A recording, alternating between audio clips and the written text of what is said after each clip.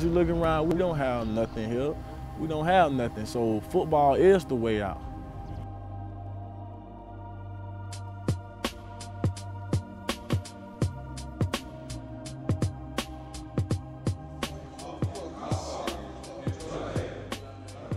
I know, I know that my teammates, they use that as good motivation. Our economy, we're about 40% unemployed. Football important for Pahokee because it's the only ticket out of here. Ain't nothing else going for themselves. It's the only ticket out. First play of the game, man. We gotta set the tone. First play, man. Swarm like a swarm of bees. Everybody get to the damn ball carrier and give them, what I mean, till we make them know otherwise. They're gonna continue to be riding high. They think it's a cakewalk. It's our job to take that confidence away. I want everybody swarming to the ball. Let's go hunting. We got on three. We got on three. 1, 2, 3. We got.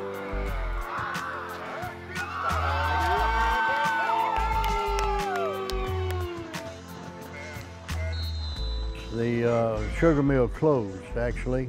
We're a very small community as it is. We're probably 4,000 people. When they closed down a place with probably 1,000 workers, it's really tough. The living conditions and the poverty and so many things that we want better for our family.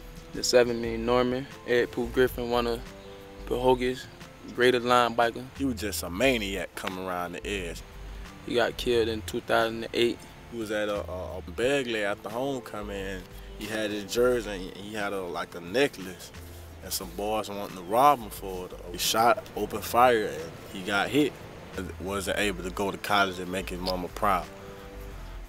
You know, I'd like to think that they can get out, that our kids can get out regardless of, you know, football. But this is the one that's gotten the most into college. It's motivation. As you can see, we only got us around here. It's nothing like really that we have around here but us. Everybody have to stick together and try to work things out.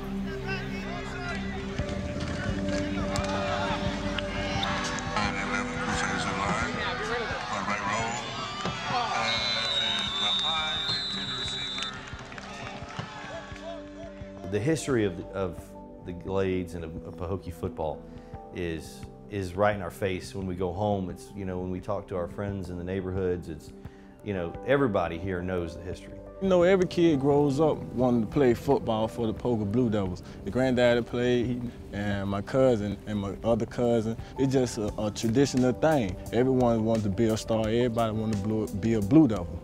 I was the first coach to be fortunate enough to win the state championship, first state championship here in '89. And my son is Coach Blaze Thompson. There are more state championships in the muck, in the Glades, than anywhere. I keep these things right over my heart. I list all the kids that have played for the state championships. We've always considered ourselves giant killers.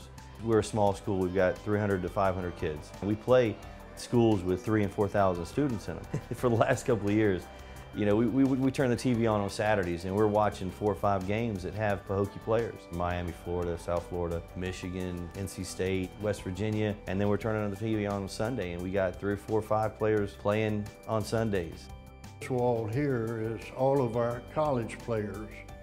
Previous head coaches, including my father and Coach Leroy Foster, who was here before, put a lot of emphasis on getting kids into college. The whole team, Coach Blade treat the whole team like we his kids. And he always there for you, no matter what. I try to get every single one of my seniors, every single one of my players into school. That's what they hear from, you know, 6 years old and up, that this is a way to get out.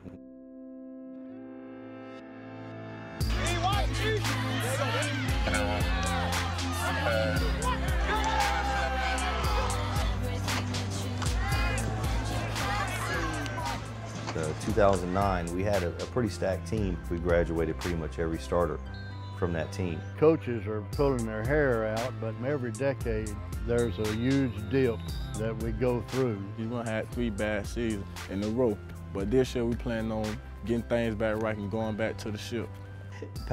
fans haven't been coming out. I mean, you know, you put a product on the field that's not winning, you know, in a town and the fans are accustomed to a certain level of ball, it's tough. It's tough out here. You know, they want to see W's. I feel like an underdog because we ain't been to state 3 years, and I think this year right here we can change it around. I can honestly say there are games that I've gone into thinking, well, you know, it's going to be really hard to win this game. But I think with the players that we have and the way that they can respond at times, that we always have a chance to win the game. It's a whole lot different this year. We came from the bottom, trying to make our way to the top. Well, I believe the first thing you got to do is make them believe. And I'd like to think that they believe, but, you know, it's tough. It's tough. I don't believe they've turned the corner yet. I think that it's going to take a big win, that if they can pull it off, if they can believe in themselves that, hey, you know, we are as good as everybody's telling us that we have the potential to be.